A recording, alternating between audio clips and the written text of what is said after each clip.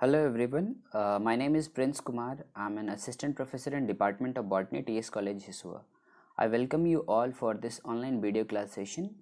In today's lecture, we will learn about the history of microbiology, and we will discuss about few scientists and his contribution in the field of microbiology. And as always, if you have any doubt regarding the topic, feel free to contact me. So let's begin. First of all, what is microbiology? In simple terms, it is the study of microbes. Now the question is, what is microbes? A microbes or microorganism which is microscopic in size. They are so small that cannot be seen with naked eyes. So again, microbiology is the study of living organism of microscopic size which is visible only with the help of microscope. So essentially, microbiology as a scientific discipline begins with the development of microscope. These are different type of microbes which we will discuss in detail in the following classes. These are bacteria, virus, algae, fungi and protozoa. Now we will be discussing about few scientists and their major breakthrough discoveries in the field of microbiology. Before that, here's the question you have to answer in the comment box. Who coined the term microbiology? First of all, we will discuss about Antonie van Leeuwenhoek. He invented the first microscope and thus uncovered the microbial world and regarded as father of microbiology. He was the first microbiologist of the world. After the invention, he started to explore the microbial life and called them animalcules, means little animals. He observed them carefully and described them accurately. In his young days, he worked as a textile merchant and even opened his shop. To examine the cloth and fine details, he developed interest in lens making and made his own unique microscope. His single-lensed microscope could magnify about 50 to 300 times. Regarding his discoveries, he sent a series of letters describing the details to Royal Society of London from 1673 till his death. Now we will discuss about spontaneous generation. It says a living organism could arise from non-living matter spontaneously. And from earliest time, people had believed in this theory because it explained such occurrences such as appearance of maggots on decaying meats. For many centuries, people believed in this theory. Francesco Redi was the first person to challenge this theory and refute the idea that maggots spontaneously generate on the meat. He demonstrated that maggots come from eggs of flies, not produced spontaneously. So he placed meat in 3 containers. One was uncovered, one was tightly sealed, and the third was covered with a fine gauze that would exclude the flies. He predicted that preventing flies from having direct contact with the meat would prevent the appearance of maggots. Further, his hypothesis was supported when maggots develop only in the uncovered jar, but not in either gauze cover or tightly sealed jar. So after this, he concluded that maggots could only form when flies were allowed to lay egg in the meat, and thus maggots were the offspring of flies and not the product of a spontaneous generation. After this experiment, it had become obvious that at least larger organism could not produce by non-living matter through spontaneous generations. But Leeuwenhoek's discovery of microorganism again renewed the controversy, and scientists began to investigate about their origin. During this time, many experiments were conducted to both prove and disprove the theory. Some still believed that microbes arise by spontaneous generation, even though larger organism could not. John Needham was one of them. He challenged the finding of Redi by conducting an experiment in which he boiled mutton broth to kill all the pre-existing microbes and then sealed the flask.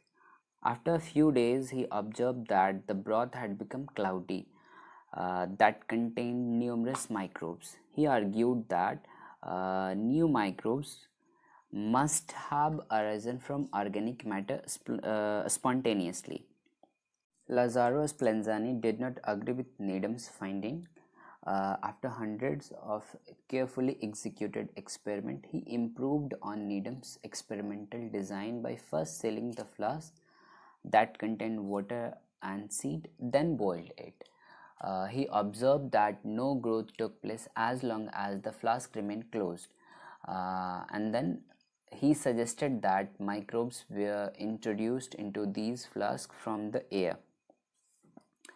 In response to Spallanzani findings, Needham argued that the life originated from a life force that were destroyed during Spallanzani extended boiling after the sealing.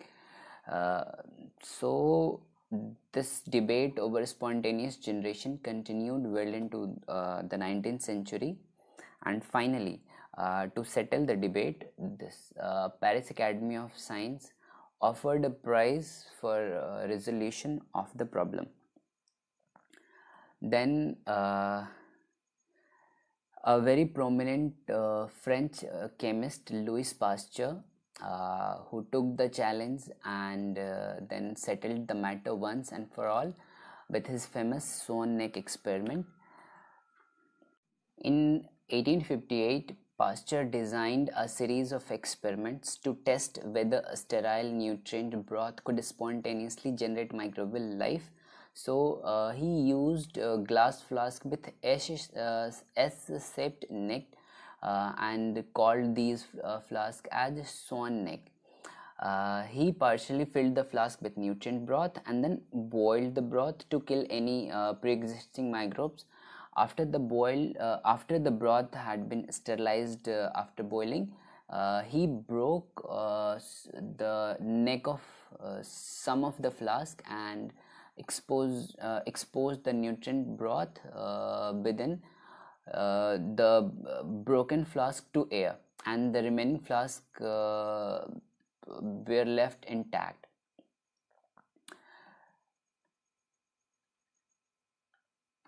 So his design allowed air inside the flask to be exchanged with air from the outside, but prevented the introduction of any airborne microbes which would get trapped in the twists and bends of S-shaped flask, these swan neck flask. Over time, he observed there were no growth in swan neck flask. This, he explained, was because germ particle or microbes in the air who were attempting to enter the flask had trapped in the S-shaped bend, and therefore they had not contaminated the liquid. However, in the neck broken flask, the broth quickly become cloudy, and this demonstrates that certain germs particle in the air had caused the spoiling of broth. For this, he filtered the air.